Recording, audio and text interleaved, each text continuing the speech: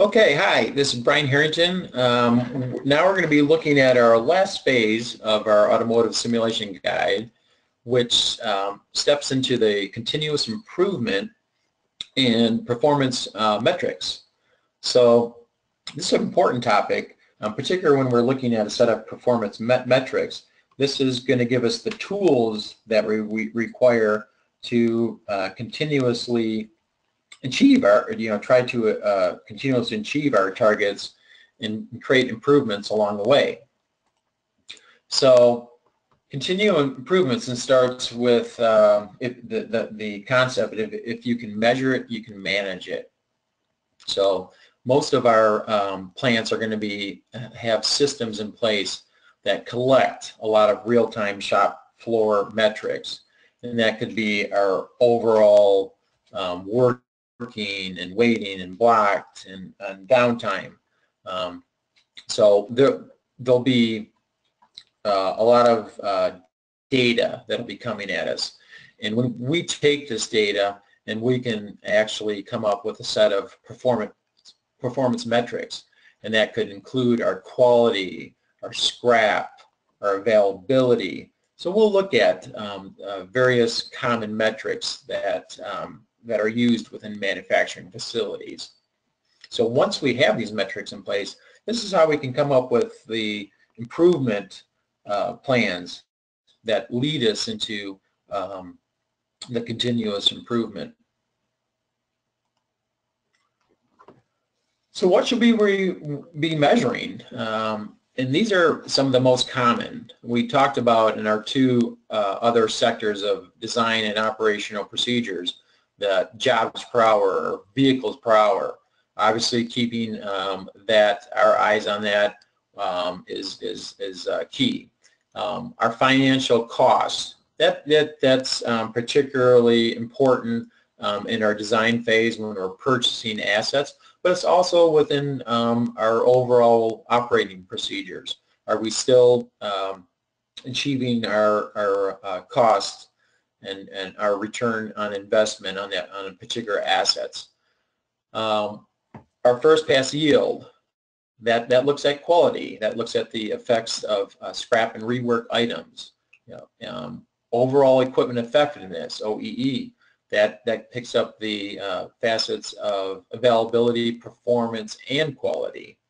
And then our schedule adherence, our late units within the sequence causing us problems with meeting our customer order or order to delivery. How long does it take us to design a particular vehicle? That's often referred to as dock to dock or the overall time and system. And of course, our resource utilization. How are we utilizing our assets or our operators in a fair fashion, achieving possibly 80% utilization? Are they balanced, in other words?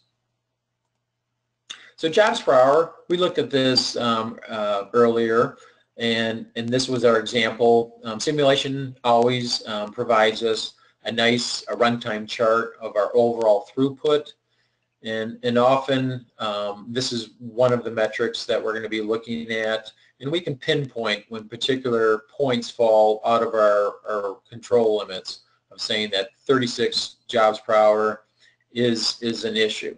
And what caused that? So we can go in there into the model and find out exactly what caused this. Was it a set of simultaneous events that occurred? Was it one particular event that caused this? And can we minimize it? What can we do? Or what do we have to do to react to repair this? So the time to react to a particular event that caused us some sufficient throughput loss. So in this case, it might not be catastrophic, but if we ran this and found out some catastrophic downtime that occurred us a real lengthy stay here, what are we going to do to protect that? So our overall throughput, often it's a good idea to graph and chart your metrics. So when you get a column of data, first thing you want to do is always put it in a graph form. and get as many statistics as we can on it. So we take our graph or our data, and we can create different charts. Often throughput it comes into a beta distribution where we have some tail that is our low runners and some maximum, which is our design rate, that is its capability that it can do, at its best that it can do. And then we're going to see our average throughput. And this usually can be just easily captured within just 3 simulation objects, just a simple buffer that holds at our pay point, that holds units for 60 minutes, then pulls them out at 0 cycle time. And the actual work complete metric actually even keeps track of our time in system as well, which is another metric. But particularly right here, we're looking at our throughput. So the Simulate has a nice built-in feature for keeping track of our some of our financial metrics.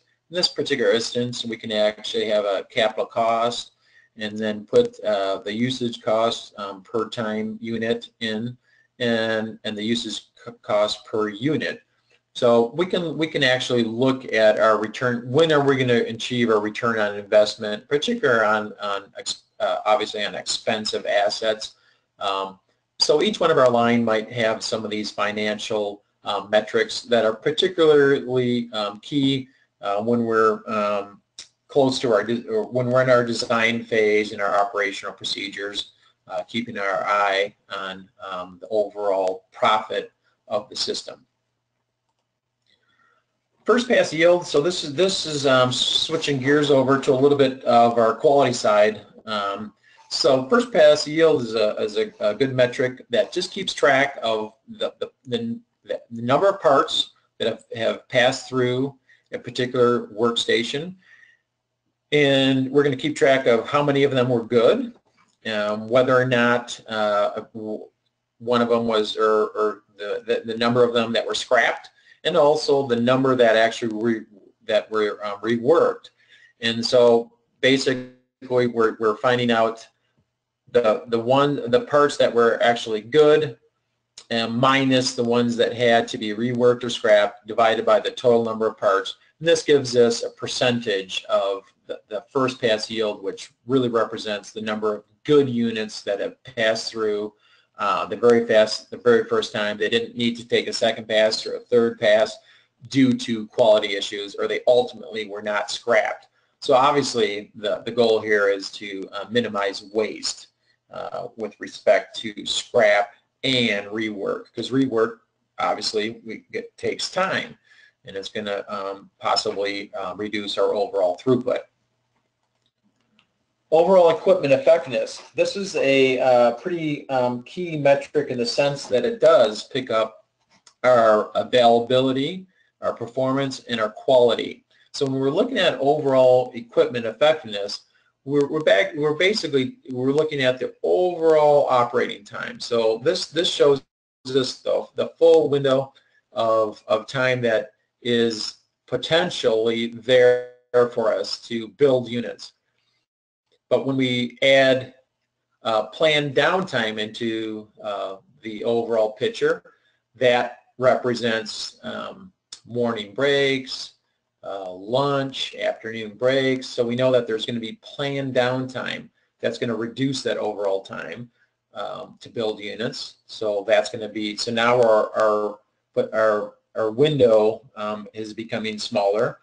We know that downtime exists. So when a line experiences mean time between failures and mean time to repair, downtimes occur. So that actually is now reducing our window of operating time even smaller, because once we come up with those figures, they're going to occur. They might be random, stochastic in nature, but they do occur. We know that once we have facilities designed and lines operating with each other, they cause weights and blocks. That is usually what we refer to performance loss, or when a system goes down, it has to start back up. So it might have a little bit of a ramp up time to achieve its optimal line rate. So performance loss particularly comes into play when we're looking at our weights and blocks. So again, our net operating time now, the overall window to actually build units is becoming smaller. Then if we look at quality portion of it, quality could be some of our reworked units take longer, scrap losses, so the part actually is just scrapped and just thrown out of the system. So again, that's chipping into our overall productive time. So now we just have to actually this small amount of time, or relative to where we started off, to actually build units.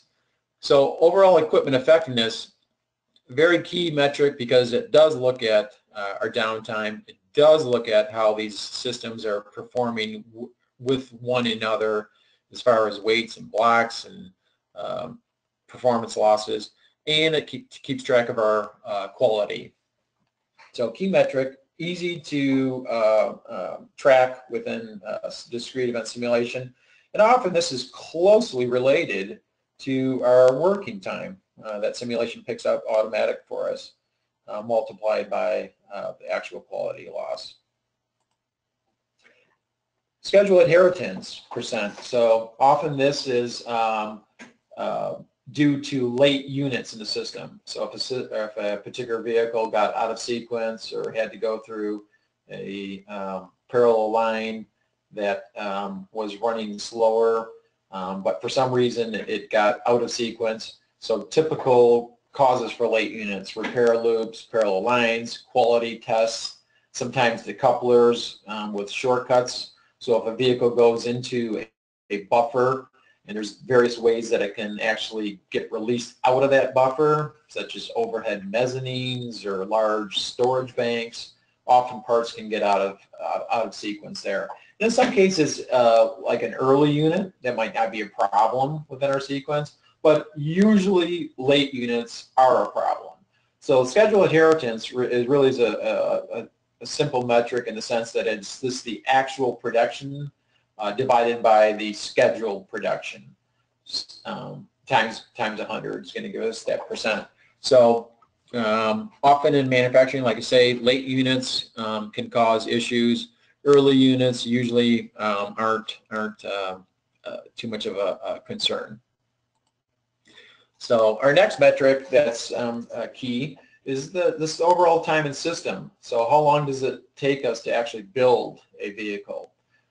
Sometimes it's referred to dock to dock, referring to the loading dock where raw materials come into the facility, all the way out to our pay point or our shipping point. So sometimes we might actually pick up a control part, and that says, you know, that we're not actually going all the way to some of our raw material, but the control part might be, let's say, where the vehicle gets, the body gets placed on the pallet. We want to know once it's placed on the pallet, and it is now flowing through our body shop, and then we'll keep track of it all the way to where it gets sent off to the paint shop.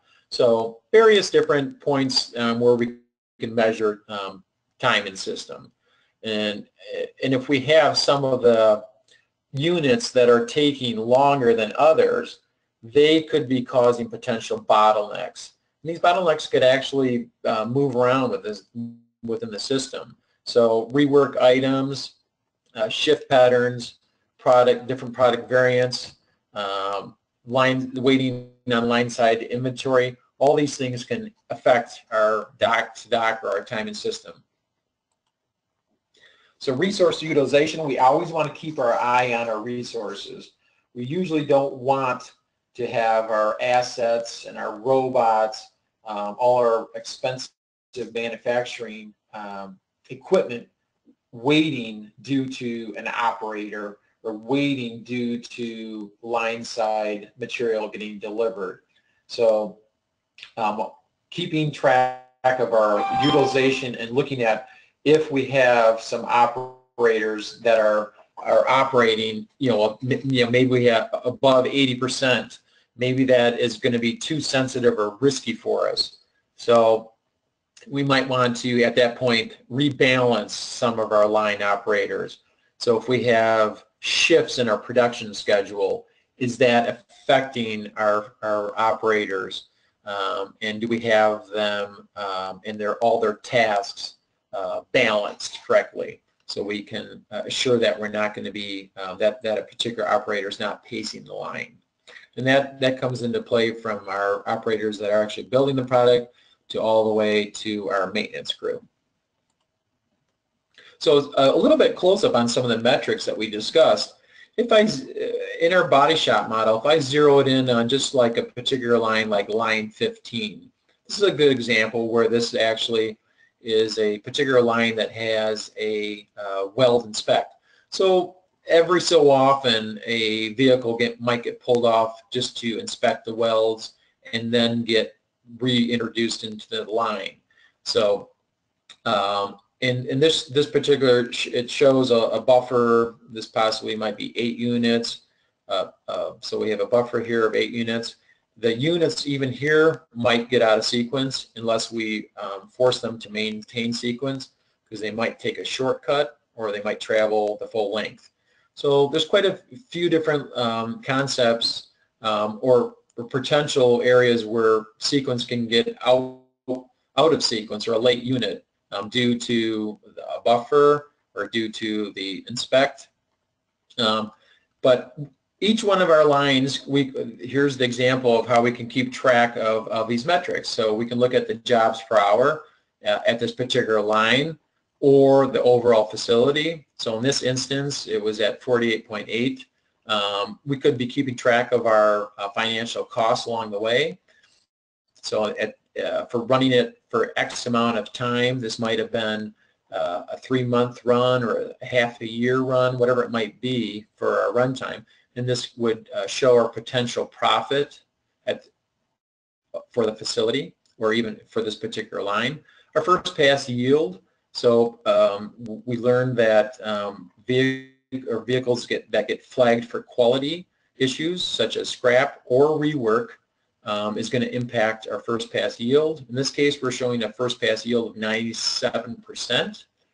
Our overall equipment effectiveness, that is our availability, which is this line might be running at 96% availability. It might have the performance of 85%. So that's picks up our weight and block together. And so an overall of 85% as far as performance. And then so it could be showing 3% rework. So that is 97% quality. You can see that the overall OEE would be just below 0.8 when we multiply all 3 of those factors together. Schedule inheritance, this is just looking at the number of units that have passed through the system that were on time.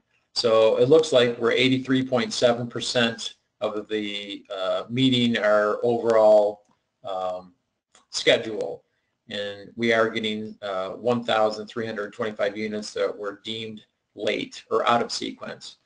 The timing system, or the dock-to-dock, we're showing an average of 299 minutes in the system.